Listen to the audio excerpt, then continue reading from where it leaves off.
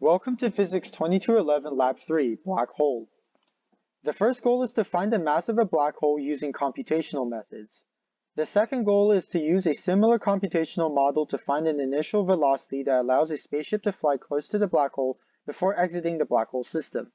The findings from Part 1 and Part 2 of the lab are shown below in the findings section. A key concept of this lab is Newton's second law, which states that the net force acting on an object is the change in momentum divided by the change in time. This equation is related to the velocity update formula, and the velocity update formula is related to the position update formula as shown. A second key concept is the parallel and perpendicular components of a net force. These components are equivalent to the same components of the change in momentum over the change in time. The parallel component of the net force is parallel to the direction of motion and impacts the change in speed of an object. The perpendicular component of the net force is perpendicular to the direction of motion and impacts the change in the direction of an object. The components of the net force are shown below. The final key concept is the universal law of gravitation, which states that the gravitational force on an object due to another object is an attractive force that is proportional to the masses of the objects divided by the square of the magnitude of the distance. The gravitational force follows Newton's third law, so the force on one mass is equal to the force on the second mass in the opposite direction. The free body diagrams for Part 1 and Part 2 of the lab are shown. In Part 1, the gravitational force on the star is used to find the mass of the black hole. In Part 2, multiple gravitational forces are used to find the initial velocity. The system in Part 1 is the star and the surroundings is the black hole. In Part 2, the system is the spaceship and planet, and the surroundings is the black hole. For Part 1 in the lab, the initial conditions of the computational model are shown, including the gravitational constant, the mass of the star, and the change in time. Here are the important equations that are converted to code for the iteration step in Part 1. These include the net force, the parallel and perpendicular components of the force, and the equation to find the mass of the black hole. Here's the iteration step in Part 1 of the lab used to update the net force and position of the star. The mass of the black hole is measured after each iteration. Here are the results of Part 1 of the lab.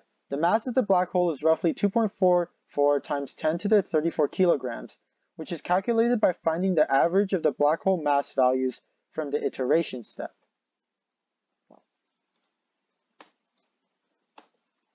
The star follows an elliptical orbit, where the magnitude of the gravitational force on the star is less at the farthest point from the black hole than near the closest point. A possible source of error is rounding values made during each iteration and for the constants, which is explained the different mass values at each iteration. Here are the initial conditions for Part 2 of the lab, which include the mass of the black hole found in Part 1. The initial velocity of the spaceship is unknown, and a trial and error method is used to find the correct initial velocity. The important equations for Part 2 include the distances between the masses, the r-hat values, the gravitational forces, and the net forces. These equations are converted to code for the iteration step. Here's the iteration step in Part 2 of the lab.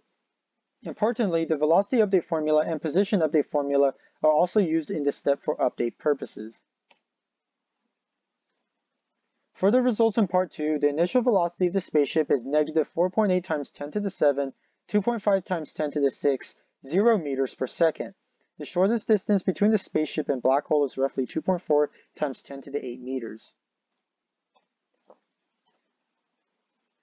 The initial velocity indicates that the spaceship moves to the left and up on the screen. Interestingly, the spaceship is shot away from the black hole by the gravitational force of the black hole, which increases the spaceship's speed until the speed exceeds the escape speed. A possible source of error is rounded values for constants and during the iteration step, which would underestimate or overestimate velocity values.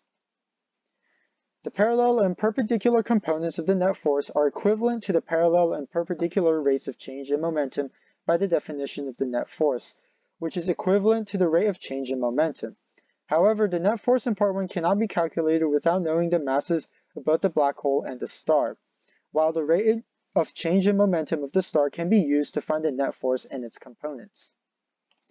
To test the what-if question, the initial velocity of the spaceship should be less in magnitude in the x direction and greater in magnitude in the y direction. This new initial velocity would allow for the spaceship to orbit around the black hole. This new velocity after trial and error equals negative 1.7 times 10 to the 6, 1.3 times 10 to the 7, 0 meters per second, and orbits around the black hole after 90 minutes.